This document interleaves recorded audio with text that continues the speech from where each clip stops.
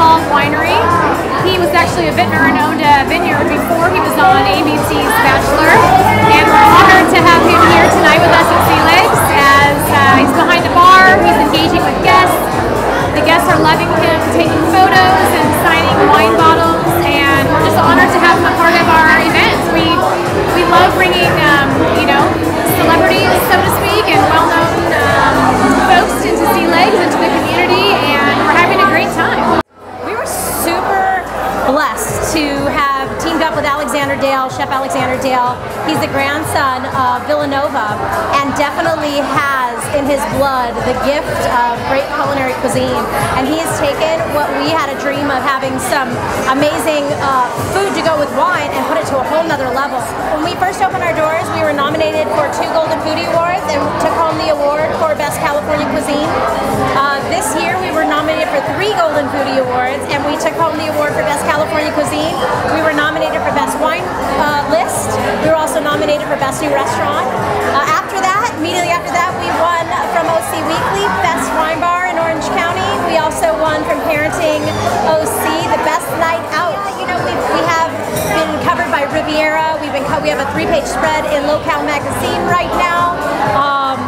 The list really goes on and on. We've had Star Magazine come out, from Orange Coast Magazine to Metro, OC Metro Magazine to OC Register.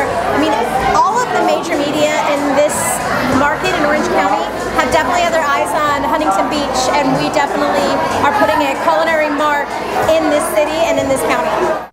The HB Chamber's Chairman's Circle Luncheon was held last week at the beautiful Shorebreak Hotel at the Strand. The Chairman's Circle gives recognition to the Chamber's largest investors, those companies looking for added visibility and additional positive impacts on the community. Guest speaker was Dennis Kuhl, chairman of the Los Angeles Angels of Anaheim, who talked baseball, yes, but more importantly, shared business insights onto building good customer service, branding, and having fun. As a managers, and a lot of us are in business and we're managers, but do we really touch our fan? Do we really touch our customer? Who touches our customer in baseball? It's not me, it's not John, it's not Artie, a little bit, but it's our ushers, it's our parking lot attendants, it's our ticker takers that touch. So what we did is we started taking a look at how we were approaching our customer. And some of the things we learned was our ticket takers at the gate would just take your ticket, not look you in the eye. Just take your ticket, scan it, and that was it. So we taught them, when somebody comes in and you get a ticket, you say, thank you for coming, enjoy the game, whatever, and smile, just smile. Who's the first person you see when you come to the game? It's a parking lot attendant. Smile. Do you know where you're going? May I help you? Just smile. That's the greatest greeting in the world, in my opinion. A Q&A round followed the address with a mix of inside baseball tidbits, including the necessity of giving back to one's community through baseball and the nonprofits Dennis and the Angels are involved in.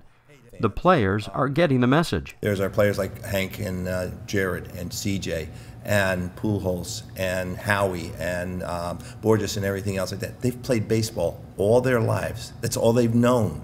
They really do not have any exposure to really what's out there.